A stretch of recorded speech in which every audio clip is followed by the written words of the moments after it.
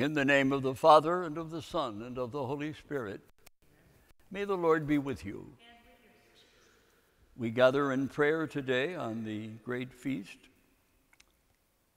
We gather to celebrate the Trinity, and we must ask forgiveness also for our sins, because we have sinned and sometimes done wrong.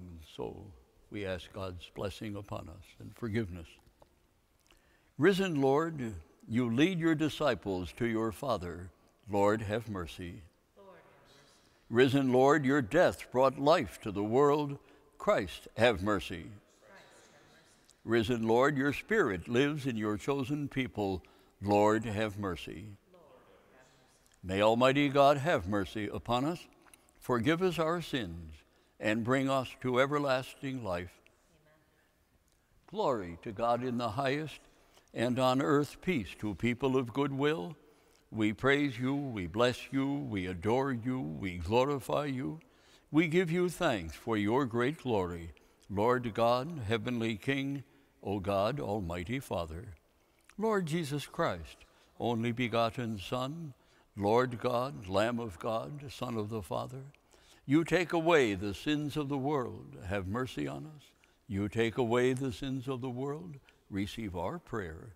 You are seated at the right hand of the Father, have mercy on us. For you alone are the Holy One, you alone are the Lord, you alone are the Most High, Jesus Christ, with the Holy Spirit, in the glory of God the Father. Amen. Let us pray. God our Father, who by sending into the world the word of truth and the Spirit of sanctification, made known to the human race your wondrous mystery, grant us, we pray, that in professing the true faith, we may acknowledge the Trinity of eternal glory and adore your unity, powerful in majesty, through our Lord Jesus Christ, your Son, who lives and reigns with you in the unity of the Holy Spirit, one God, forever and ever. Amen.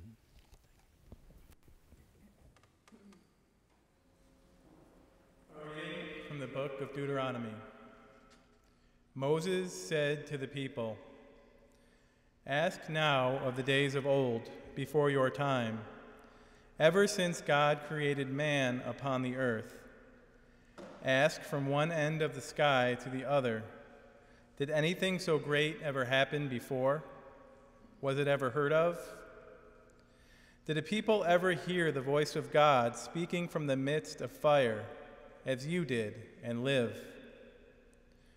Or did any good venture to go and take a nation for himself, for the midst of another nation, by testings, by signs and wonders, by war, with strong hand and outstretched arm, and by great terrors, all of which the Lord your God did for you in Egypt before your very eyes? This is why you must now know and fix in your heart that the Lord is God, in the heavens above, on earth below, and that there is no other.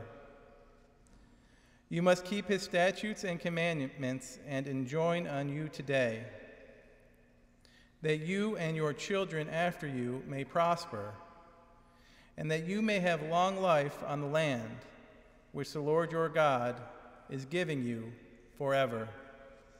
The word of the Lord.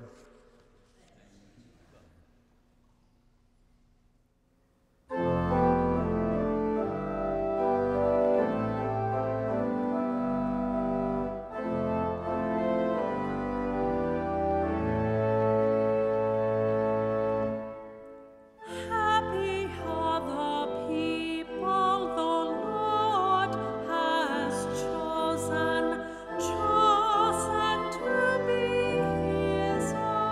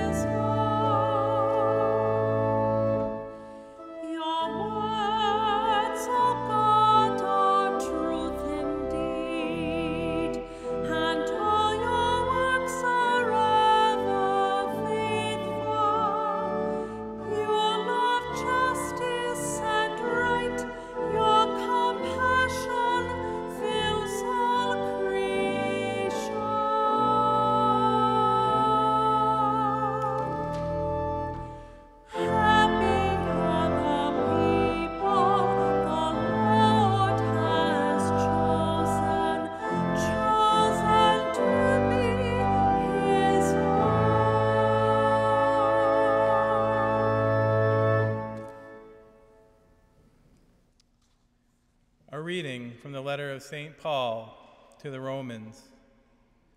Brothers and sisters, those who are led by the Spirit of God are sons of God.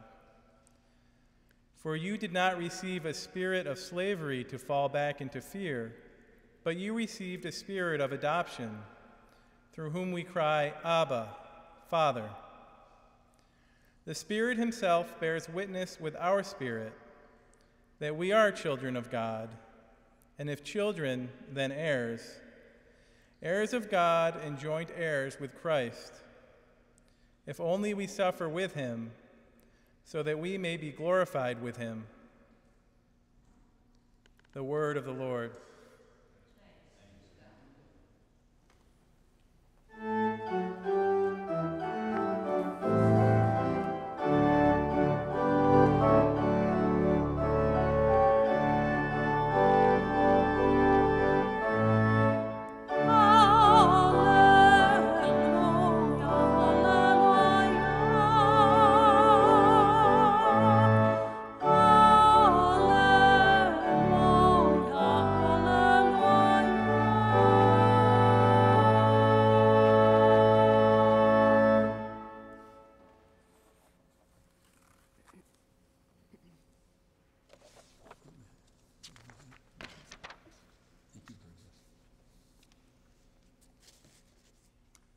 The Lord be with you. The reading is from the Holy Gospel according to Matthew. The 11 disciples went to Galilee, to the mountain to which Jesus had ordered them. When they all saw him, they worshipped, but they doubted. Then Jesus approached and said to them, "All power in heaven and on earth has been given to me. Go therefore and make disciples of all nations, baptizing them in the name of the Father and of the Son and of the Holy Spirit, teaching them to observe all that I have commanded you. And behold, I am with you always until the end of the age." The Gospel of the Lord.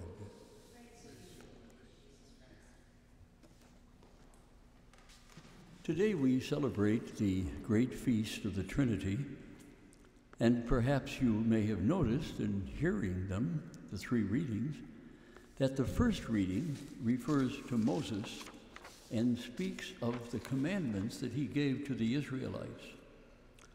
Ask now of the days of old before your time, ever since God created man upon earth.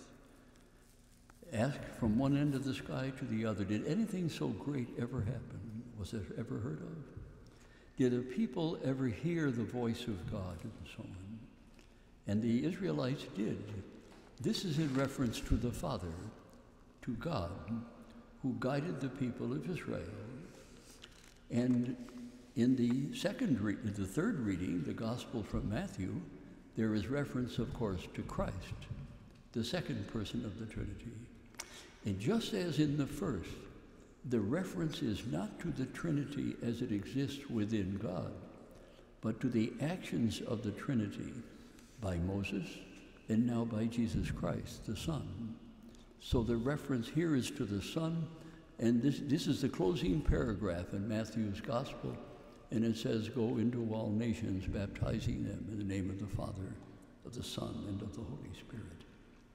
The Bible never mentions the word Trinity, of course, but these kinds of references, which group together the Father and Son and Holy Spirit, make it clear that they are referring to the Trinity. And the second reading this morning is from Paul to the Romans. Those who are led by the Spirit are sons or children of God. So the three readings refer to the Holy Trinity, but they do so not in terms of the Trinity itself as it is in God, but as to the actions of the Trinity in the human community, the work of the Father, Son, and Holy Spirit that is external to God himself. This is in contrast to the preface, which I shall read in a few minutes during the Mass. The preface says, "It is truly right and just, our duty and our salvation, always and everywhere to give you thanks, Lord, Holy Father, Almighty and Eternal God. This is the preface. For with you, with your only begotten Son and the Holy Spirit, you are one God, one Lord, not in the unity of a single person, but in a trinity of one substance. There's a much different treatment here that concerns the interior life of God as Trinitarian. Now, I suggest, as a pastoral kind of person, that it is much more profitable for us ordinary Christians, as opposed to the theologians who may be listening, to think of God not as God in himself being a Trinity is endless, difficult discussion. Rather to think of God as active in the world, as he is. The biblical Trinity talks about the work of the Father, the Son, and the Holy Spirit. Not just in the world, but in your heart and mine. There are times when the Father speaks to us, as in the Ten Commandments, when the Spirit speaks to us at special moments, and when Christ speaks to us. So if you wish to conceptualize our relationship to the Trinity, I suggest not that you pray to the Trinity as above us, but as a baptized Christian and Catholic, you may pray within the Trinity, with the Son in whom we are baptized. By the gift of the Spirit, we pray to the Father, more within the Trinity than to the Trinity. And that comes from simple teaching and the experience of the biblical Trinity, which ought to be ours as good, faithful Christians as we celebrate Trinity Sunday. In the name of the Father, Son, and of the Holy Spirit, amen. Would you please stand for our profession of faith? You'll notice that the creed is in Trinitarian terms. We pray first of our belief in the Father, then the Son, then the Holy Spirit.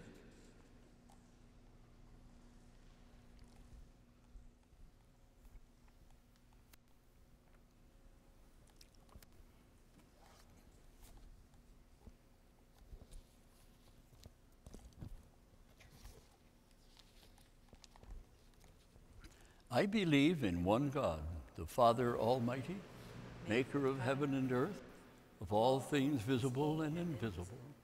I believe in one Lord Jesus Christ, the only begotten Son of God, born of the Father before all ages, God from God, light from light, true God from true God, begotten, not made, consubstantial with the Father, through whom all things were made.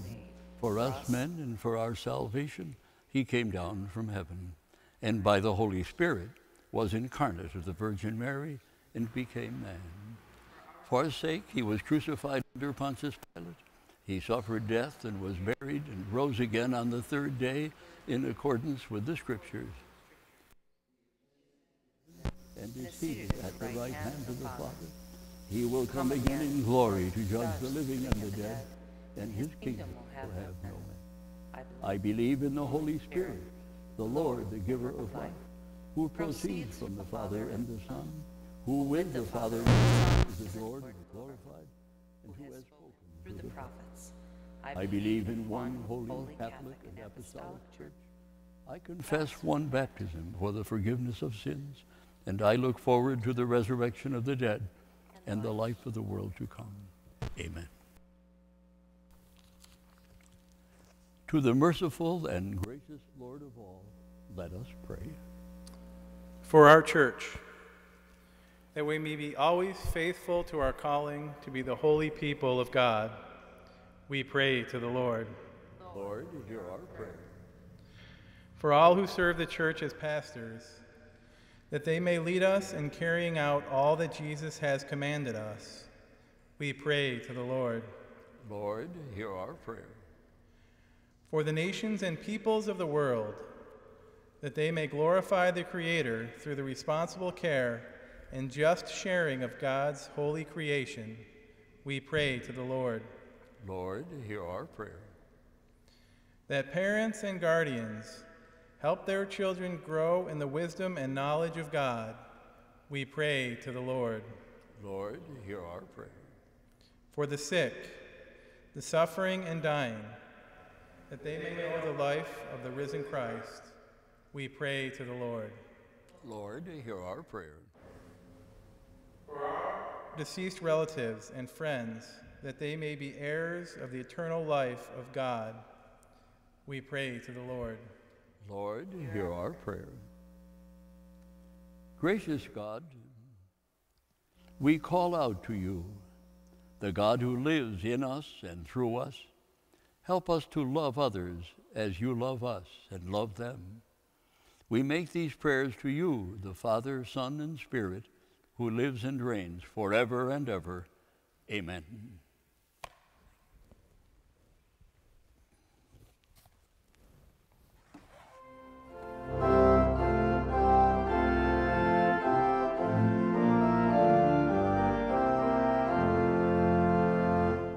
Sing praise to our Creator, redeemed of Adam's race, God's children by adoption, baptized in living grace.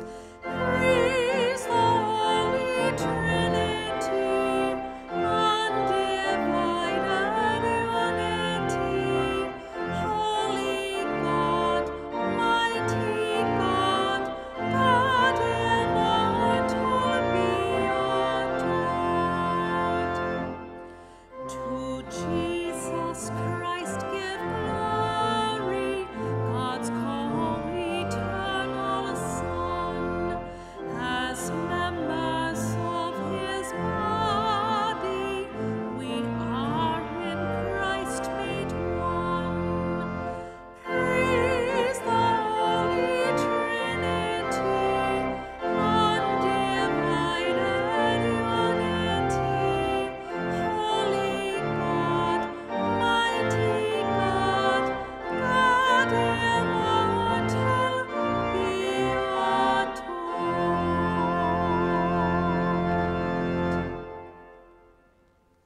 Please pray then with me, my sisters and brothers, that my sacrifice and yours may be acceptable to God the Father Almighty. Sacrifice at your hands, for the praise and glory of his name, for our good and the good of all his holy church. Amen.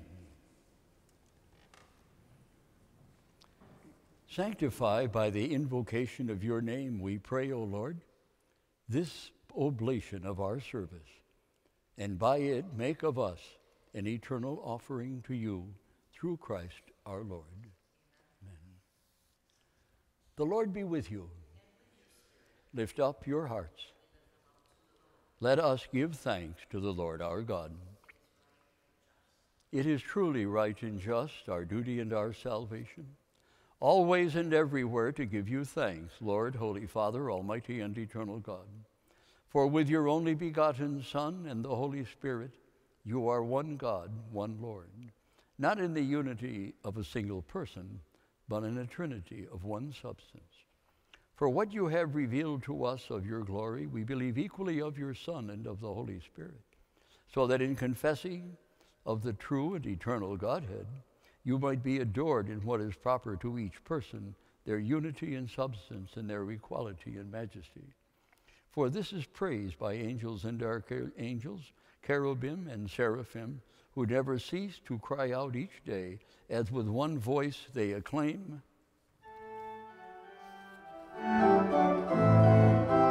Holy, holy, holy, Lord God of hosts.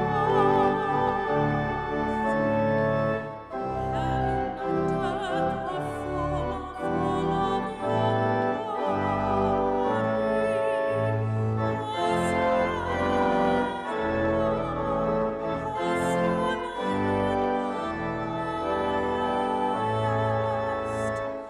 Blessed is he who comes in the name of the Lord. Hosanna,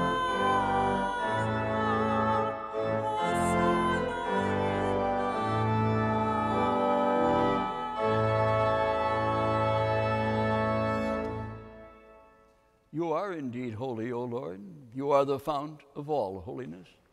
Make holy, therefore, these gifts, we pray, by sending down your Spirit upon them like the dewfall, so that they may become for us the body and blood of our Lord Jesus Christ. At the time he was betrayed and entered willingly into his passion, he took bread and, giving thanks, broke it and gave it to his disciples, saying, "Take this, all of you, and eat of it, for this is my body, which will be given up for you."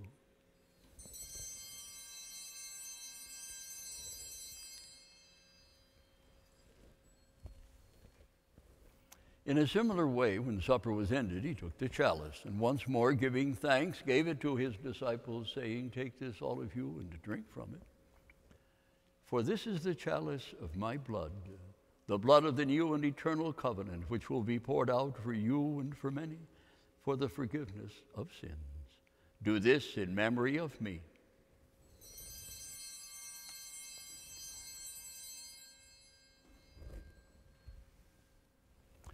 The mystery of faith.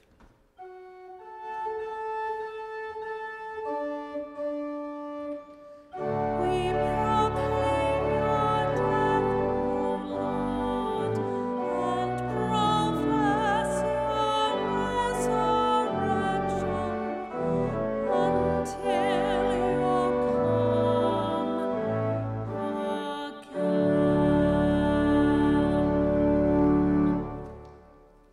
Therefore, as we celebrate the memorial of his death and resurrection, we offer you, Lord, the bread of life and the chalice of salvation, giving thanks that you have held us worthy to be in your presence and minister to you.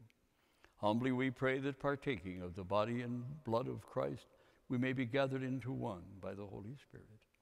Remember, Lord, your church spread throughout the world, and bring her to the fullness of charity, together with Francis our Pope, Robert our Bishop, the clergy, and all your people. Remember also our brothers and sisters who have fallen asleep in the hope of the resurrection, and all who have died in your mercy. Welcome them into the light of your face. Have mercy on us all, we pray, that with the Blessed Virgin Mary, the Mother of God, with Saint Joseph, her spouse, with the blessed apostles and all the saints who have pleased you throughout the ages, we may merit to be co-heirs with them to eternal life, and may praise and to glorify you through your Son, Jesus Christ. Through him, with him, and in him, O God, Almighty Father, in the unity of the Holy Spirit, all glory and honor is yours forever and ever.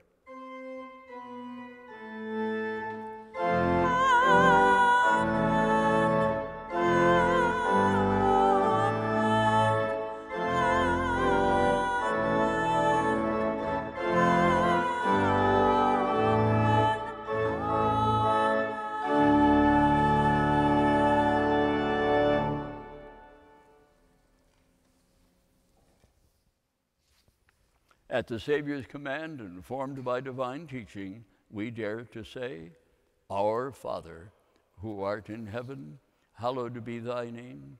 Thy kingdom come, thy will be done on earth as it is in heaven. Give us this day our daily bread, and forgive us our trespasses, as we forgive those who trespass against us. And lead us not into temptation, but deliver us from evil. Deliver us, Lord, we pray, from every evil. Graciously grant peace in our days, that by the help of your mercy we may be always free from sin and safe from all distress, as we await the blessed hope and the coming of our Savior, Jesus Christ. For the kingdom, the power, and the glory are yours, now and forever. Lord Jesus Christ, who said to your apostles, Peace I leave you, my peace I give you, look not on our sins, but on the faith of your church, and graciously grant her peace and unity in accordance with your will, who lives and reigns forever and ever. The peace of the Lord be with you always. May we welcome each other with a greeting or a nod of peace. Peace. Thank you. Peace, brothers.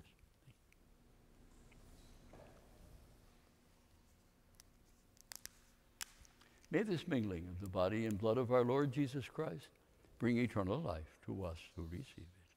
Lamb of God, you take away the sins of the world, have mercy on us. Lamb of God, you take away the sins of the world, have mercy on us. Lamb of God, you take away the sins of the world, grant us peace.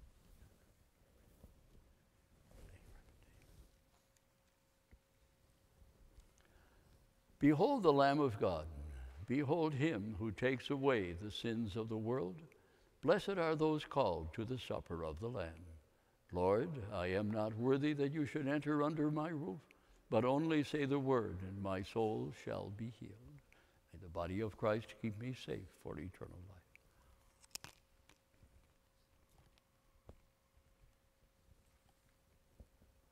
And may the blood of Christ keep me safe for eternal life.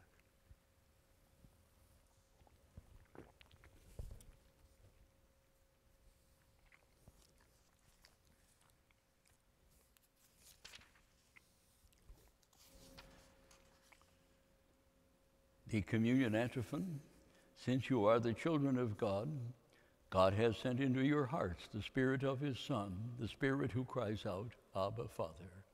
Let us pray. May receiving this sacrament, O Lord our God, bring us health of body and soul, as we confess your eternal Holy Trinity and undivided unity through Christ our Lord. The Lord be with you. And may Almighty God bless you, Father, Son, and Holy Spirit. May we go in peace now to love and serve the Lord.